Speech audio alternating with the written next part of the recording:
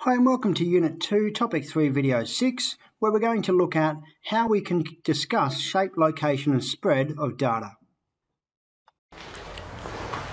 So I've got four numerical graphs to talk about. They're all histograms, that's how we know that they're numerical, and they're bars touched, so we're happy with that. They're not perfectly drawn. I've got arrows in the end. I don't have a vertical axis for any of them, so it could be a percentage frequency or a frequency or even maybe a probability graph.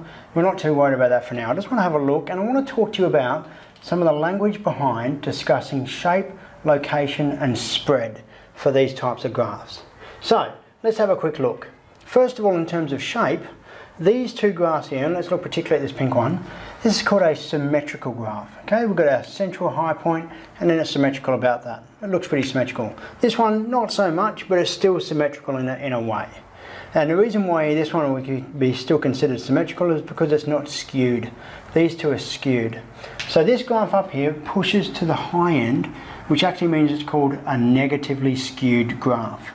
Okay, the reason it's negatively skewed is because the skew is determined by the difference between the mean and the median.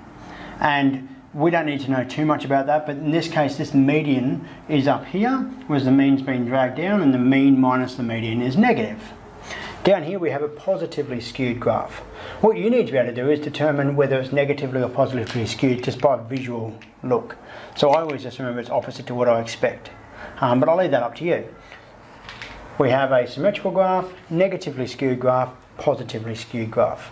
Next we need to talk a bit about location, and I've deliberately not put any bars in here because I want to talk about the fact that this graph is located over here on the right hand side. Higher values, maybe the positive values, whatever it is. This one is over on the left hand side and this is centrally located. So you might have to talk about the data. Now typically if you weren't drawing these and you only had this graph, you probably wouldn't actually put this part on.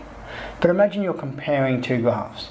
You're comparing this blue one to this yellow one here, then it might be important for you to recognise that this one is in the lower end and this one's in the upper end, and therefore the comparison and the discussion is important.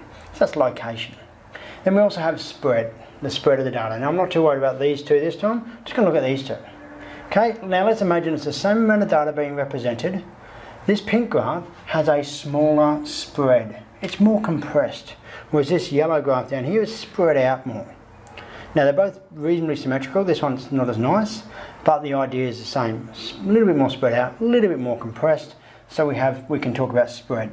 Now remember our measures of spread were range, and then we also have talked about standard deviation in the previous video.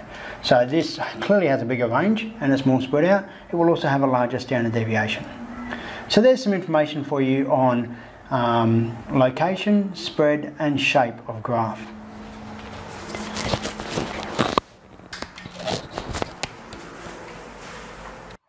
Well, I hope that was helpful. There's a little bit to unpack there, and you may need to use some of those descriptive terms in order to describe shape, location, or spread of data.